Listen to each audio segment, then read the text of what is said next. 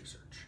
So today what we're going to do is we're testing this AR 500 armor plate. This is actually rated level 3+. Now to put this in perspective, the round we're testing it with today is, well, M193. Now as you'll notice, we already did the testing. The footage at the range, of course, had noise issues yet again. So what I'm going to tell you is what we tested with.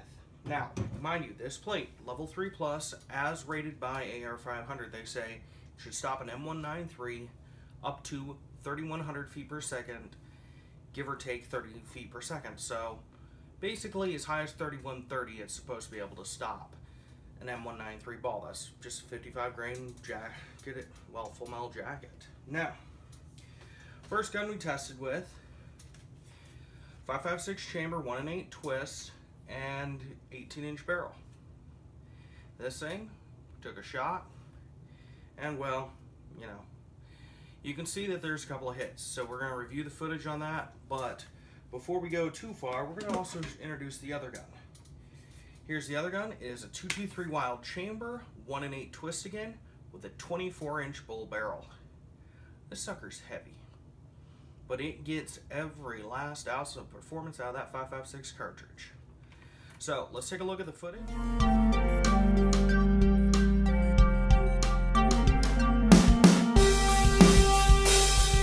Interesting. So these two got stopped. Now this one you just saw the footage of. You won't see footage of this because there's no real difference. This one was 2167 feet per second, overgoing the actual velocity of the plate. This one was in the 2700 feet per second area. Now one thing I will say, when you feel these two, this one has a tiny little divot in the center, otherwise it's flush. This one is actually starting to dimple. But remember, this exceeded the rating of the plate.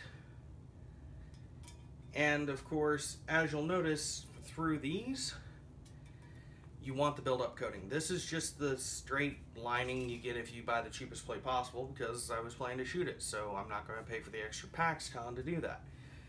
But I might consider it because after one of these hits, I actually had a piece of jacket go back 5 feet and hit one of our cameras, which happens to be an old cell phone that was getting this footage. And it embedded into the steel case of the phone, and I can't separate the two. So picture if that was one of your arms, your neck. This piece of copper embedded into steel. How much stronger is your flush? Now let's take a look at this shot down here. We won't show you the footage of this. I mean, it's really impressive, but it's nothing compared to how this one did. This lower shot, we got velocity on it, so let's play that right now.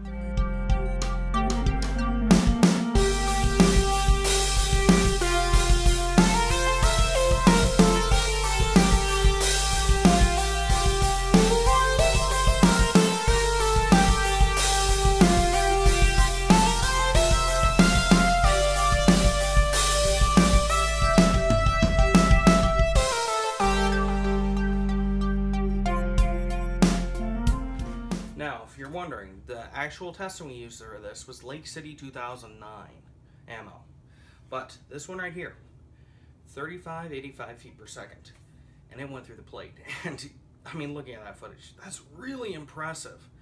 But I'm going to pull this back because there's a couple of interesting things I noticed here, and I want to be able to show them to you nice and close. All right, here, you'll see we've got two holes. Now, right here is a 55 grain 223 bullet. Actual diameter is 0.224. Here's something you'll notice though. That hole, both of them, are bigger around than the bullet. That means that it wasn't just a straight punch through. It actually created a wound hole through this plate greater than the diameter of the bullet. So let's fire up. All right, and let's see how big our caliper measures these as. 0.308, that's a 30 cal hole. But that was across the small portion of it. Let's go across the larger portion. 0.318. Now, here's the one we know the velocity on. Let's go for it. All right, 0.335. 0.320. So, these bullet holes that were created in the plate are bigger than the bullet. Now, sadly, I don't have a camera fast enough to show exactly what's happening there. We're working on that. We should hopefully have one in our hands around the time this posts. And we're going to try and recreate this to see if we can find out exactly what's happening. My theory is when this hits, it stops. And I'll drop in a little bit of footage to show the splatter. Because when these initially hit, it looks a lot like these two hits. I'm thinking what's happening is this is hitting and then it's compressing. And then it finally, once this bullet is partially compressed, goes through the plate by making it give up. But I'm not sure on that. And I really want to see the actual physics on it. Looks really interesting and just a neat data point for you. So, thanks for watching. I hope this gave you some great information.